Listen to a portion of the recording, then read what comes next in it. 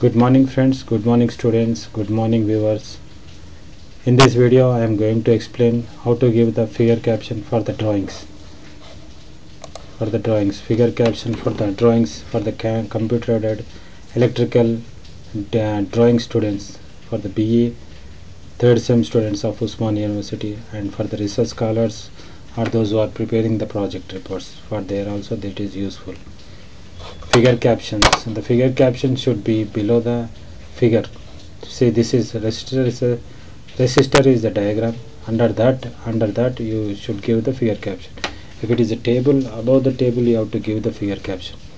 This after figure you give one spacing, this 2.1 colon, and again you give the spacing, then write the figure caption. Arrow indicates the spacing.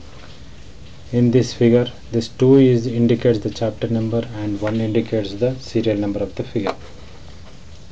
For figure captions, use font 10 because it should be lesser than the running text. The running text will be 12 or 14 like that. If it is a 14, the figure caption should be 12. If the running text is 12, you come to 10 font for the figure.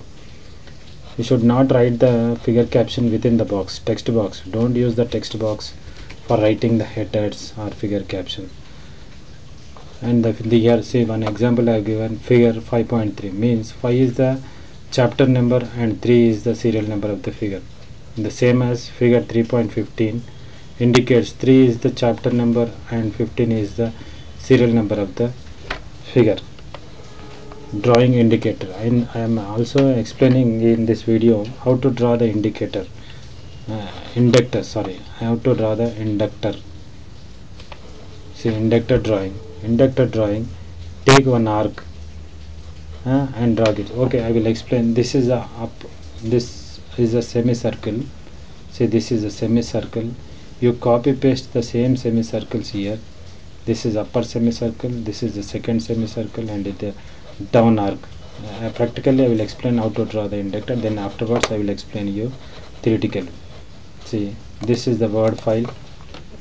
See, this is the word file.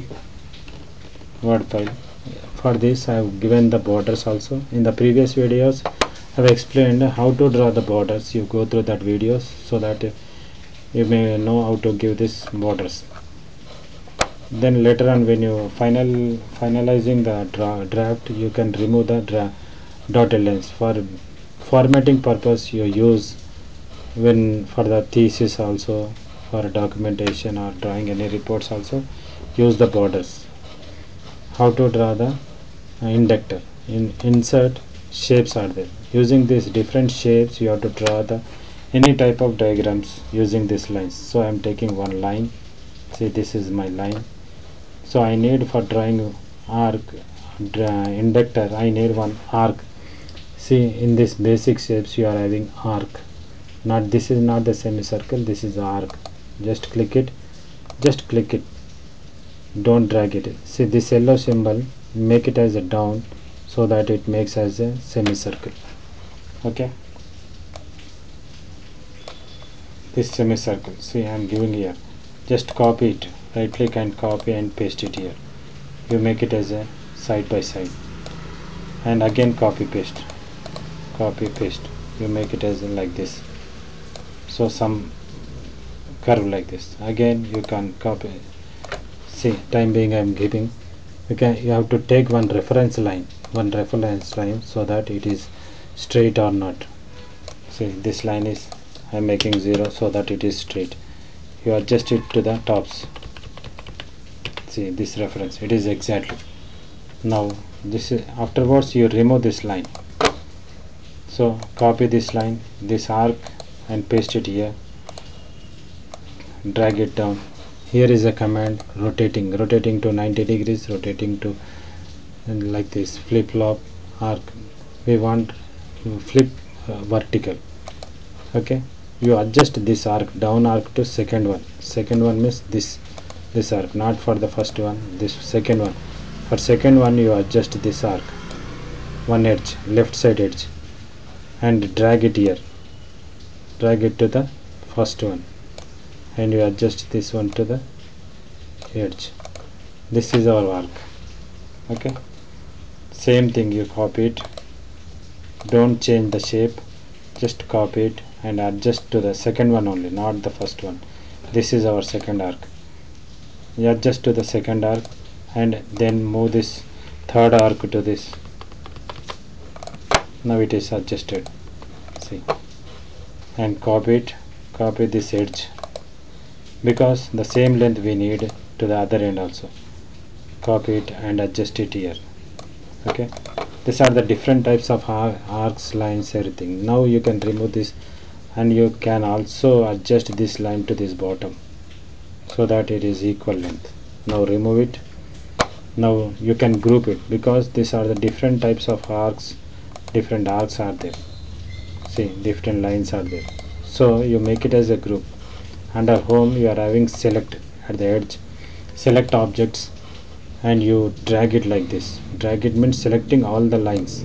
See, now we have selected everything. Don't drag like this.